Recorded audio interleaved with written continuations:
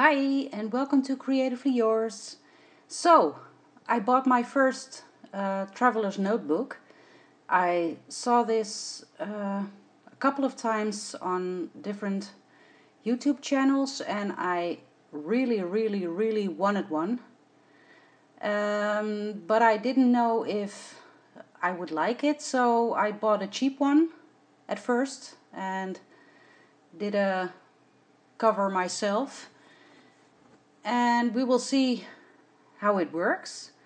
This is my first process video with my traveler's notebook, and I just adhered some scrap paper on the inside of the cover because it was this brown color and it didn't fit with my picture and what I wanted it to be, so I just used some scrap paper. Of course, I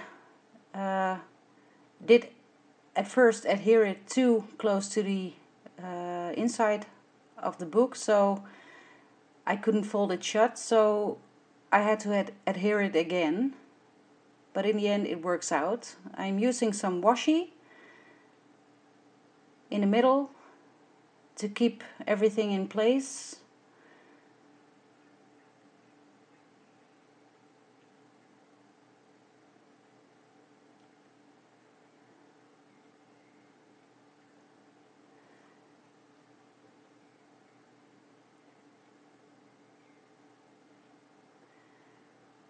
And now I'm using, of course, it's my first traveler's notebook process video, and I am immediately being challenged with the color because of my picture. It has orange in it, so I had to use orange because it has to be in balance.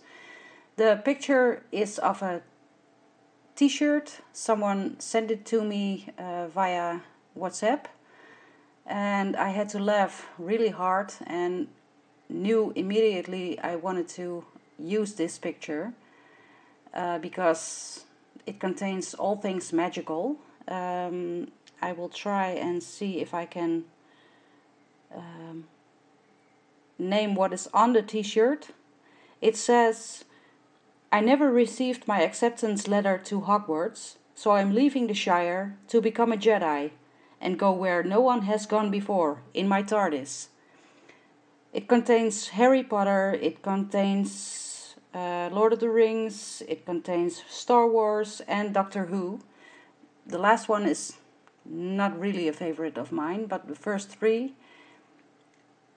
I absolutely love. So I love all things magical and fantasy, and if it's in books or in series or movies, I love it.